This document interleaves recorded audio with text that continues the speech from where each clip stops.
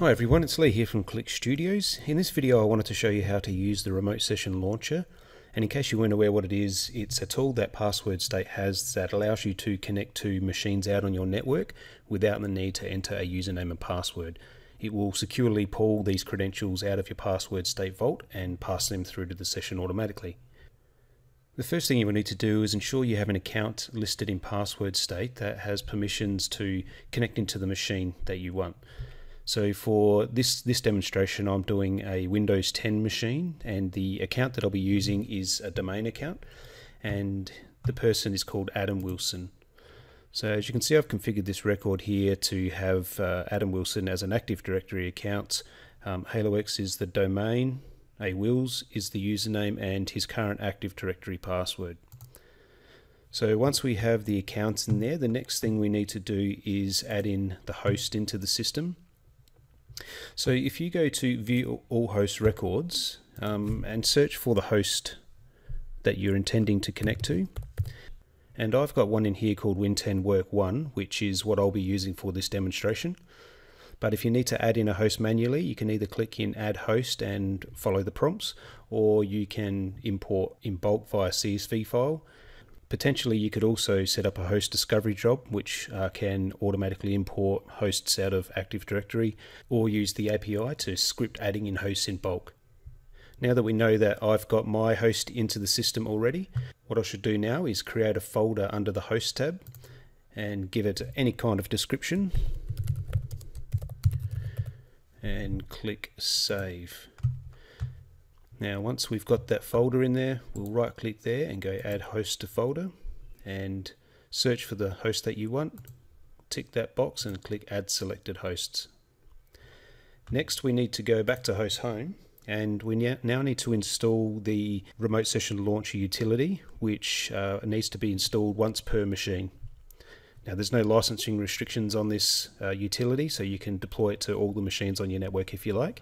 And to install it, we need to click this button here and then click Install Remote Session Launcher.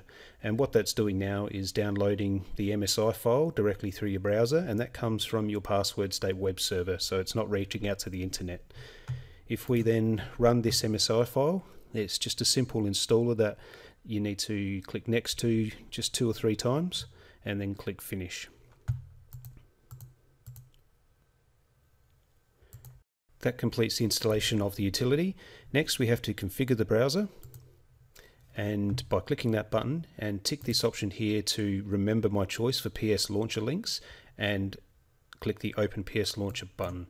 You need to do that once per person per machine, and it will differ depending on which browser you're using. The wording of that message might be slightly different. If you have any issues with that at all, here's some more instructions about how to configure that. Now if we return back to the host home, we need to set up what's called a remote session credential, and this is used to tell the Remote Session Launcher which machines it is capable of connecting to and which account to use to log into the machines. So I've created a remote session credential already called Windows Machines, and I've linked it to the Adam Wilson account that I showed you at the very start of this video. And by selecting RDP, it can connect to any Windows machine using the RDP protocol.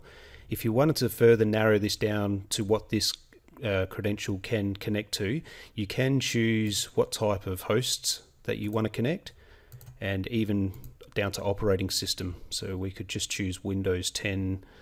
If I can find it, we can just choose Windows 10 like that.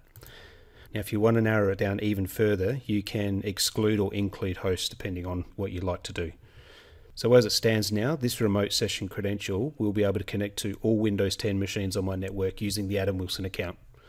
So if we click save to that now, you'll notice we can then click on the host in your navigation tree there, and you should be able to just click launch, and that should log you directly into the machine. But as you'll see, when I click launch now, my browser will generally block any sort of pop-up from your Passwordstate website, and you'll notice that happened up the top right hand corner. So if we just allow block-ups to happen from your Passwordstate website, and you should now just be able to go and click launch, and it should log you directly into the machine.